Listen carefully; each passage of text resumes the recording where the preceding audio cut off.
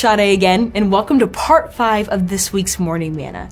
All this week, I want to take the time to remind you and myself of some of the incredible gifts that God, our Father, has given us, His children. Here's the anchor verse that we've been looking at this week. It's James 1:17, and it says, "Every good thing given and every perfect gift is from above, coming down from the Father of lights, with whom there is no variation or shifting shadow." Today's gift is the gift of wisdom. Let's be honest with ourselves. On our own, we aren't as wise as we tend to think that we are most days. We still make mistakes even when our decisions have been methodically thought through and weighed. And it's so important to trust in the Lord and lean not on our own understanding, because we don't have the full picture. We are limited beings, but God is not.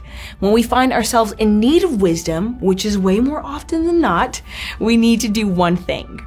James 1:5 reads, "But if any of you lacks wisdom, let him ask God, who gives generously to all without reproach, and it will be given to him."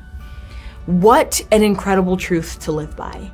James 1:5 reminds us that God gives wisdom to those who outright ask him. God does it generously, without disapproval or disappointment.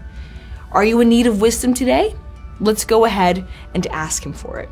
Father, we thank you so much for freely giving to us.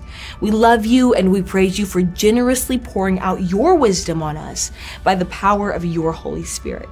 We thank you in advance for your insight and your knowledge, and we are so grateful to be able to rest in you and rely on your wisdom as we walk into the good works you have prepared for us in advance to do.